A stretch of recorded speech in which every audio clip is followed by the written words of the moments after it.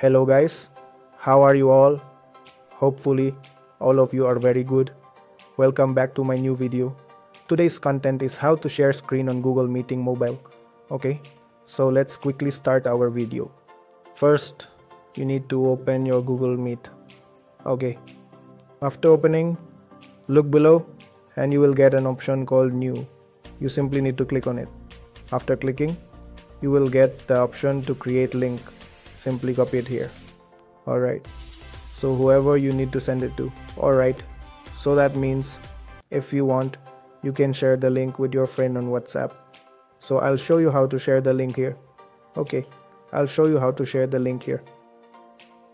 Alright, so now what to do? Simply again open Google Meet. After opening, simply click on join.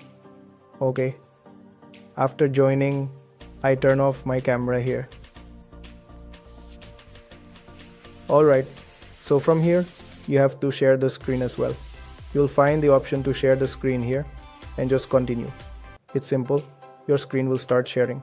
So guys, if you are liking our video, please like, subscribe and share the channel. Bye for now.